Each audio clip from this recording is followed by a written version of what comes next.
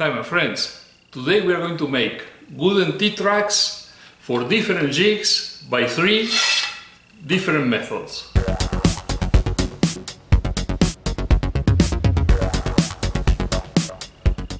Hi my friends, how are you? I hope everybody's fine. My name is Daniel Vilarino. Welcome to my YouTube channel. A few videos back I did these star knobs that you can see here that I mentioned we were going to use for some jigs in the workshop, and they work really well in combination with these T-bolts, which have a flat head which is longer than wider and slightly rounded on both sides, and they run along something that is called a T-track. And here I have one made out of wood, and you can see how that gets in there and slides all along. But when you want to tighten the knob, the screw or the bolt is not going to turn around because it's going to make top against the sides of the T.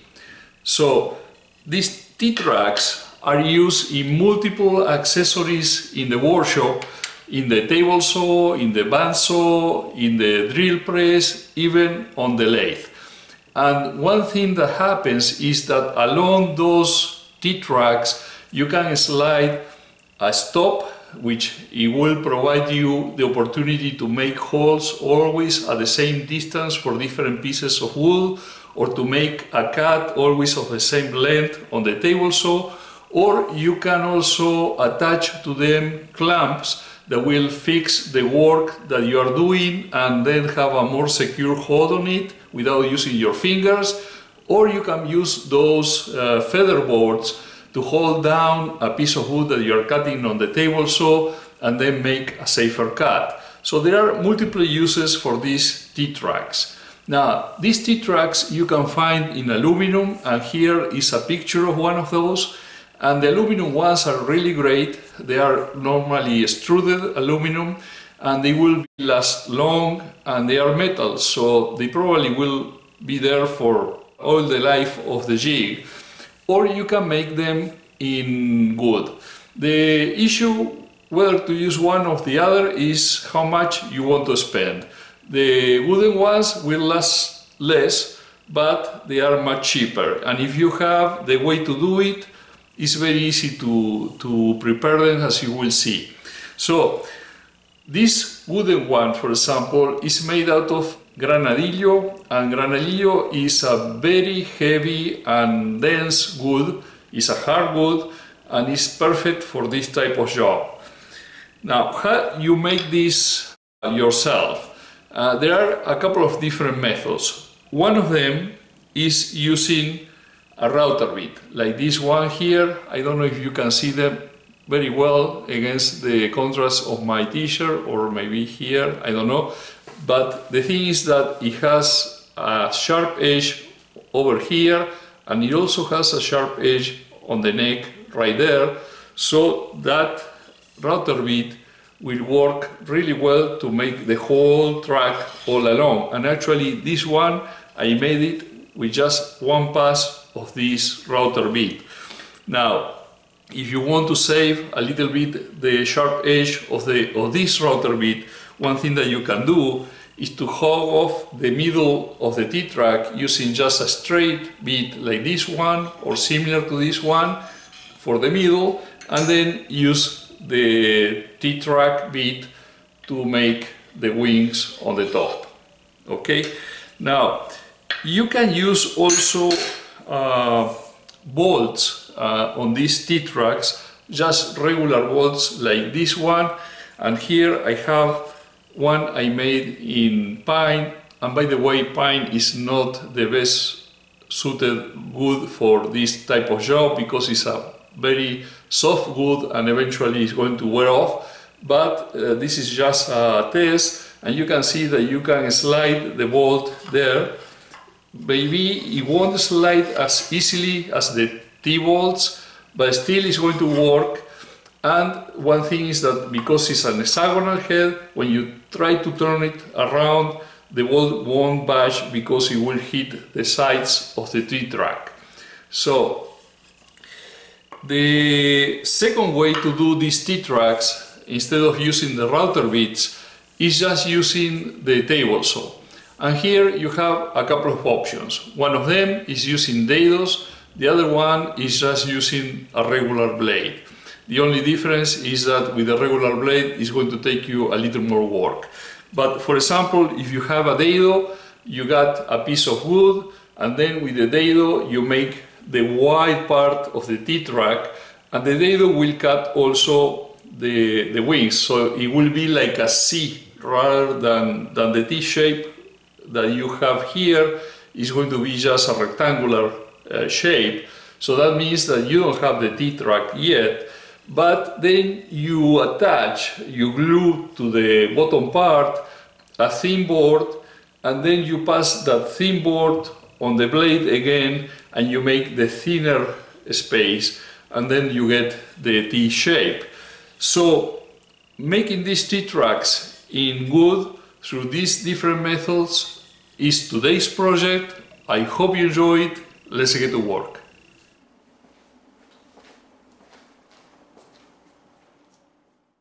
Some time ago I got a nice bunch of Granadillo blanks. Granadillo is a hard, dense wood and will work well for these wooden T-tracks. I want blanks that do not have knots or defects and where the grain runs pretty straight.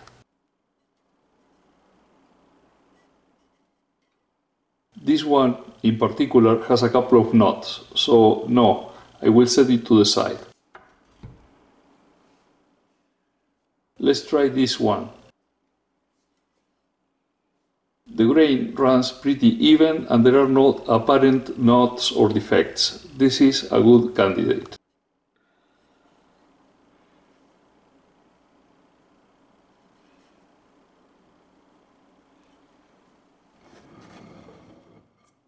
This one also has a knot here, so I will leave it to the side as well.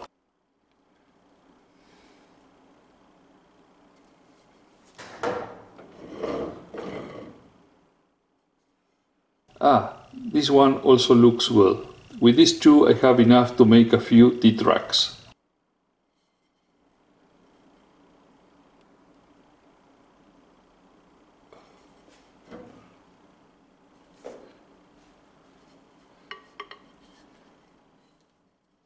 I'm going to take this little hard maple board that will also be useful.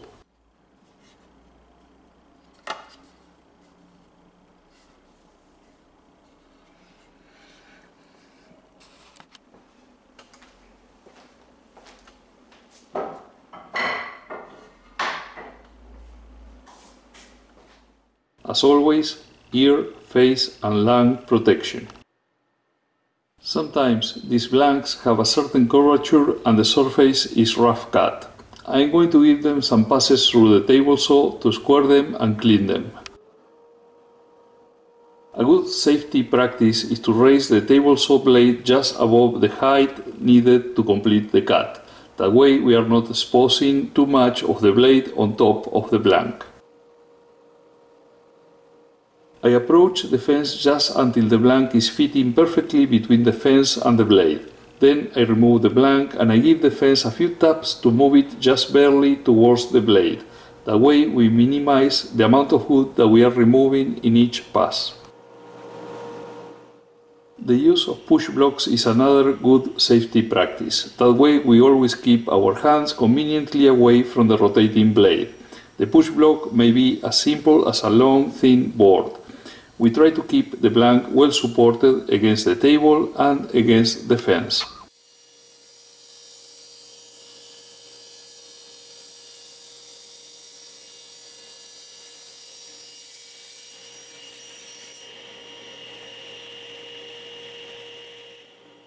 I inspect the cut and then I place the freshly cut face against the table to make another cut.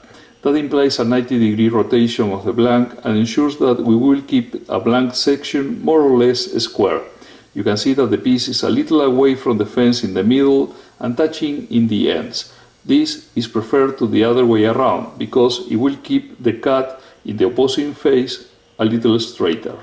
After these two initial cuts, we need to bring the fence a little closer for the two remaining faces. If you have a jointer and a planer, the process of dimensioning wood will be faster and more efficient, but eventually doing cuts this way we will keep straightening the sides and obtaining a pretty even blank of a square section.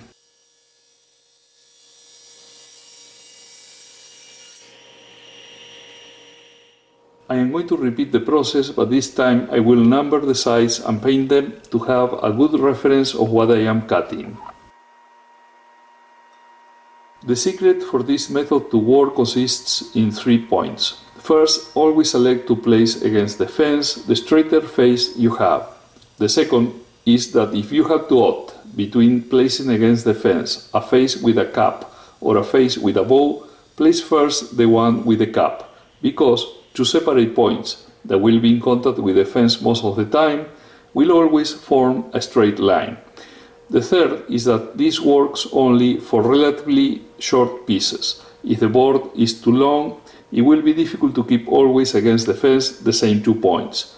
Placing a sturdy straight edge against the sides, we verify that they are indeed straight, and using a square we check that the angles are at 90 degrees.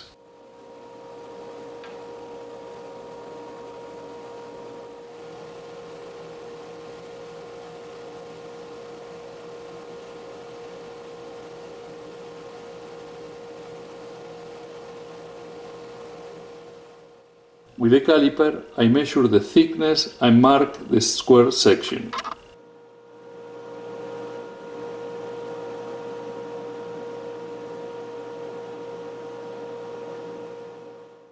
I move the fence and I get the square section close to one of the saw teeth to try to get the saw to cut along through the middle.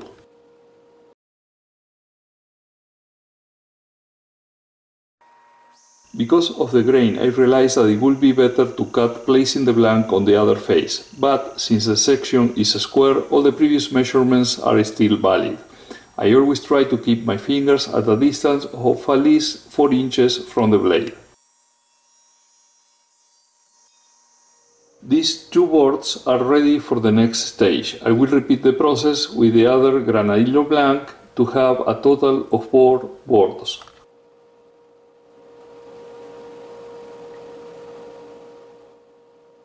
This piece had an even more pronounced valley on one side and a bow on the opposite face, but using the same method I got 4 straight sides, a square section and 4 90-degree angles on all corners.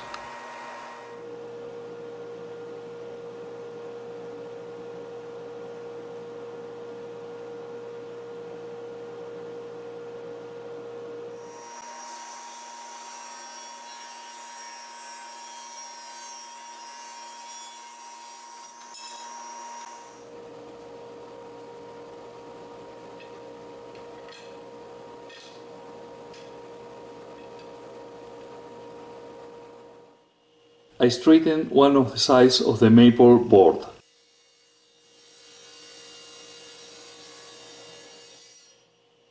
I use one of the Granadillo boards as a reference to move the fence so that I can cut the maple the same width. As you can see, I lowered the saw blade so it will be protruding on top of the maple board just a little. I will cut 2 boards of the same width, and the third, which is thinner, I will use it for a T-track that will host a bolt with hexagonal head. I will cut one of the 4 Granadillo boards all along by the middle, so I will get 2 that will have the same width, but they are going to be thinner. These boards will serve the purpose of closures for the grooves I will do in the maple boards.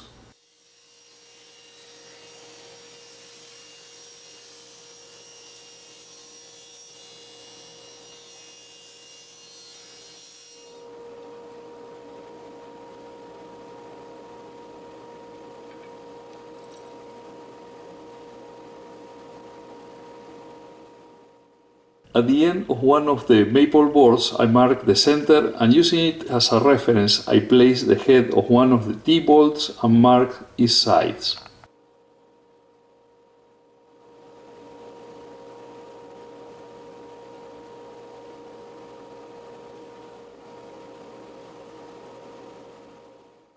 I use a bronze precision setup bar to check the depth of the cut that I want. I use that bar to check that I will have enough place for the bolt's head, and using the same bar I regulate the height of the saw's blade.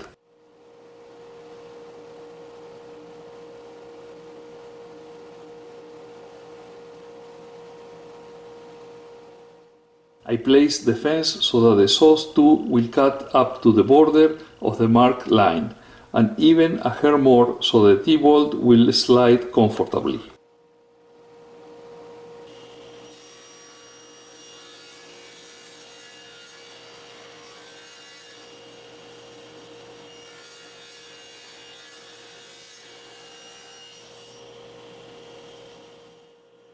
After the first cut, I rotate the blank to put against the fence the opposing face and make a cut that will be symmetrical to the first one.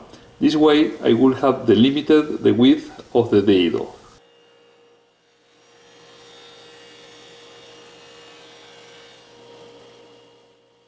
Since the other maple piece has the same width, I will repeat the same cuts I just did.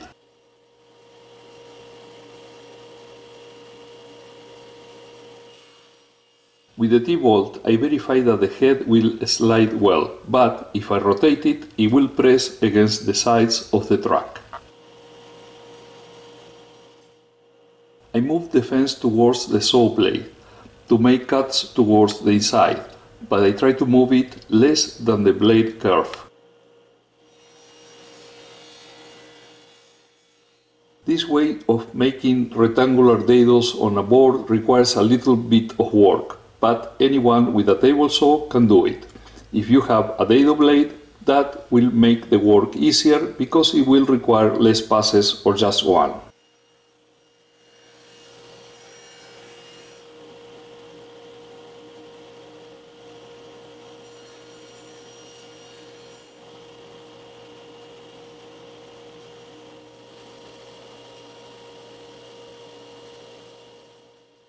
If you do not want to take so many measures, you can do as I will with this thinner board. You start more or less in the middle and keep doing cuts more and more towards the sides, checking from time to time the fit of the bolt, and we stop when the bolt head slides well.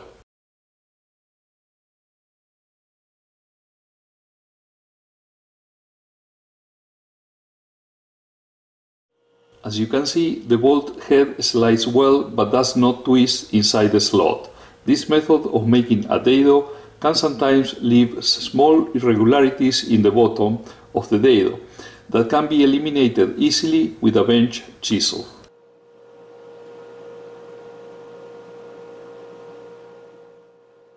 For this last track I do not have a cover, so I will recycle this board that used to be the front of a drawer to make it. At the start, I thought it might have been cherry because of the color, but after making the cuts, it looks more like maple.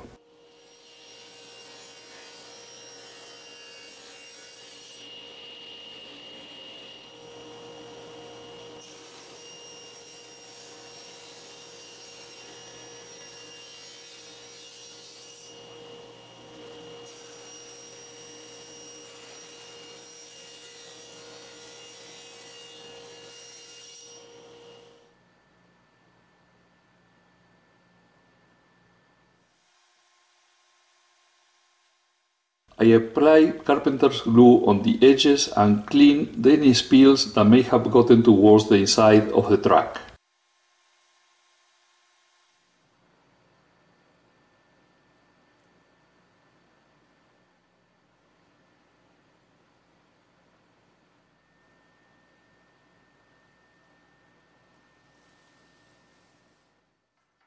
I cover the dado with a thin board and I will use multiple clamps to hold it tight, and then I let it dry for 24 hours. I repeat the process for all the other tracks.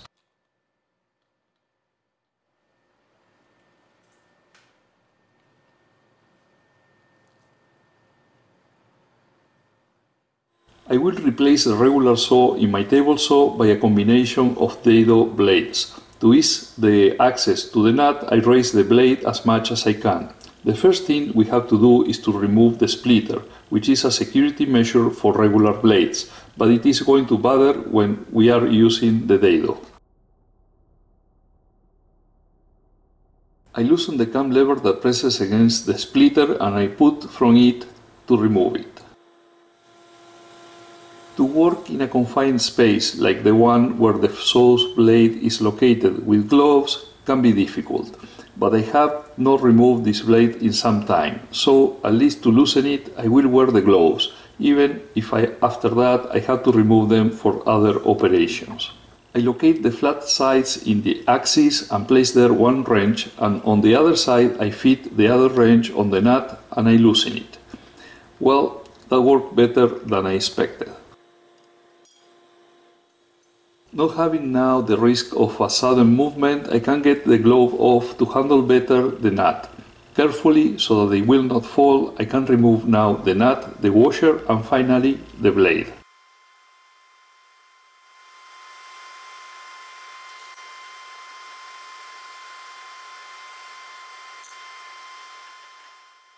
Typically, a dado set has two saw blades that go one on each side of the stack of blades and separators. They produce a nice cut on the sides and part of the bottom of the dado. We also have chippers that have only two flat teeth and work on the parts of the bottom where the lateral blades do not reach. My set has 3 chippers. Because the chipper blades and the lateral blades overlap because of the design of the stack, the set comes with 3 spacers of 1/16 of an inch and several shims, including one of 20 thous of an inch, one of 12 thous, one of 8 thous and 5 of 4 thous of an inch. The correct combination of blades, chipper, spacers and shims provides great flexibility in determining the width of the dado. I measured the bolt head from flat to flat and that gave me 12.4 mm, which is a hair short of half of an inch. The chart that comes with the set indicates that for a 1/2 of an inch dado I need the 2 lateral blades plus 2 chippers and no spacers or shims. I place on the axis the first blade, taking into consideration the arrow that indicates the rotation direction. I place now the chipper, verifying that the cutting edge is in the same direction as the one in the lateral blade. I rotate everything about 90 degrees, so when I place the second chipper, its cutters will be separated from the cutters of the first chipper.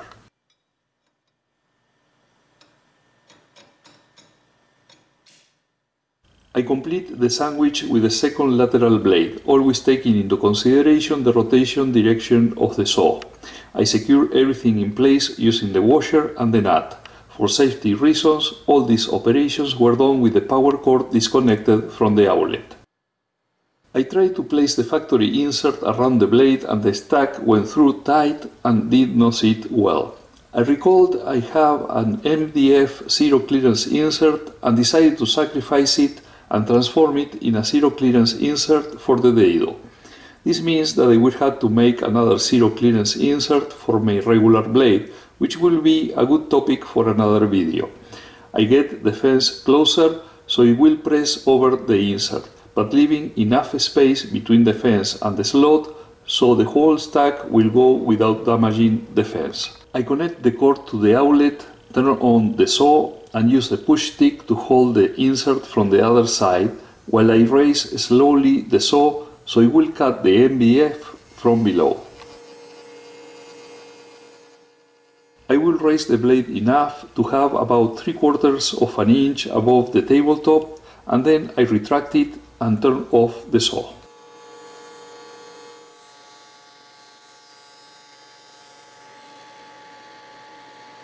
I use a bronze setup block that I know is thicker than the bolt head to adjust the height of the dado blade. I try to center the best I can the thickness of the dado stack in the thickness of the wooden plank. but it does not have to be extremely precise, because later I will pass the plank using the other side against the fence, and that will give a little more clearance to the bolt head.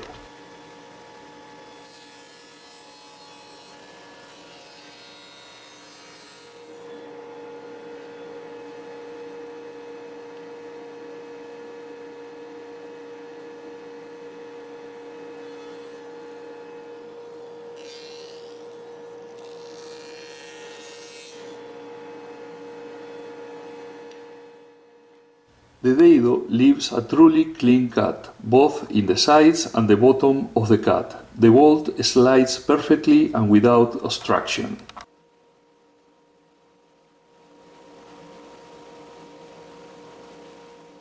Once we reach this point, we repeat the gluing process that we already have seen before. After all, I could not get back to the workshop for a couple of days, so the glue-ups had more than enough time to cure. So let's remove the clamps.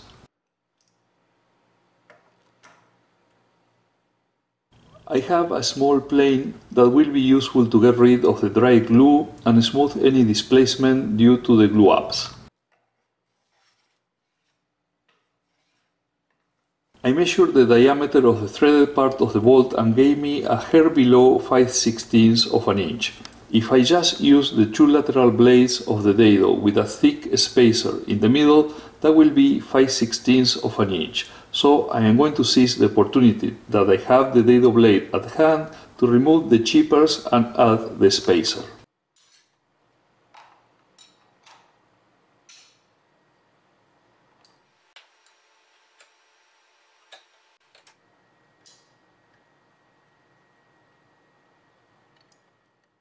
I try to center the dado the best I can so it will cut through the middle of the glued board.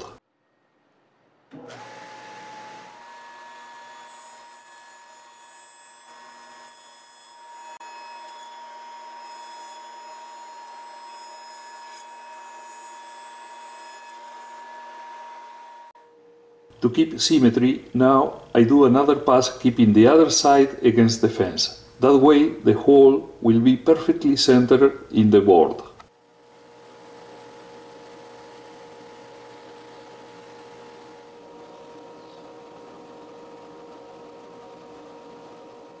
I am going to remove the dado stack and replace it with a regular saw blade so I can complete now a T-track for which I just use the ordinary equipment of a table saw without the dado. To the board width I subtract the bolt threaded part width and divide the result by half. I take that value in the caliper and mark the board that distance from each side. From there I move the fence so that the cut of the blade will go through the internal side of the marks. Since the thin board is dark, I made the marks in the maple, but the cut will be through the Granadillo.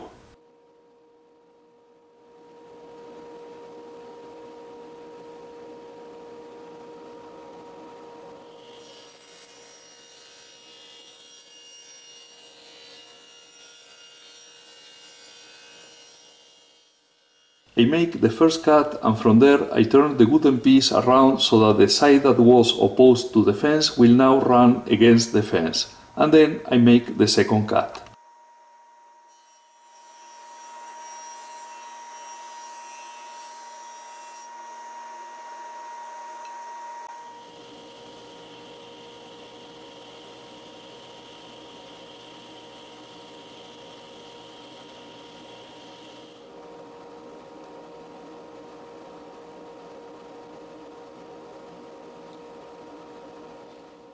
Okay, we have seen how to do it with a regular saw and how to do it with a dado.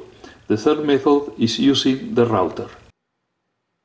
First, we are going to use a straight router bit to eliminate material from the center of the groove we want to do. This helps to facilitate the work of the T-shaped router bit later. I place the Granadillo board against the bit and I check the height. If I had to regulate the bit height, I simply release the lever that fixes the router body, see the yellow arrow. and I use the knob that is shown by the blue arrow to raise or lower the bit. I get the fence closer and I try to center the bit on the body of the board. For safety issues, the router was disconnected from the outlet, so now I connect it.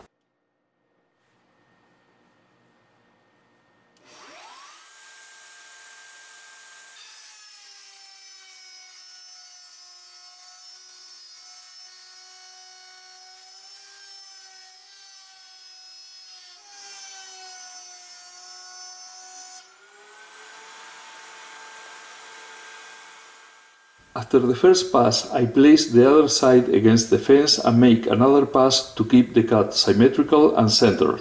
Besides, the rotor bit is of 1/4 of an inch and the bolt threaded part is of little less than 5/16 of an inch. So, the little out of center the bit was actually helped to widen a little more the groove and allow the necessary clearance so the bolt can slide easily. At this point, ideally, I would have changed the rotor bit without moving the fence, but the fence is on top of the insert, so I had to move it.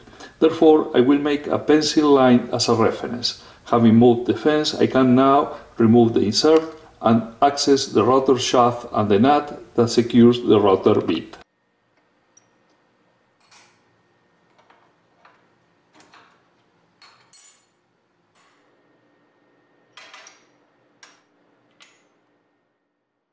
Finally, I can install the T-slot rotor bit.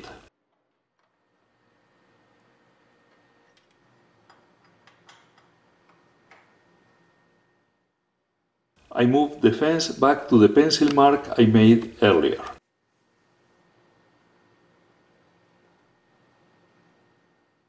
The rotor bit is too low, so I raise it. I try that the top part will match the line of the cut. I already did.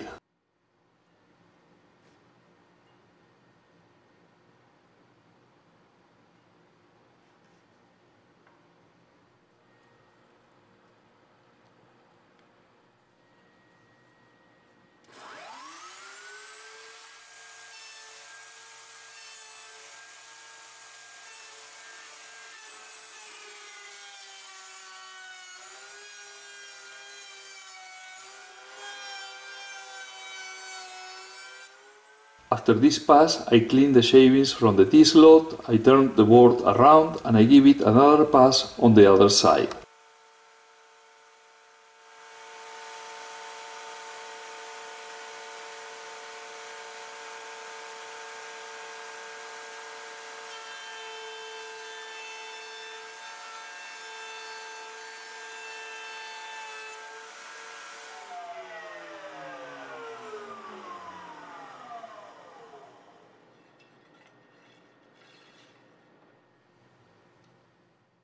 Since these tracks are done without glue-ups, perhaps with the router is the faster and most effective way to do them. The truth is that they end up working really well.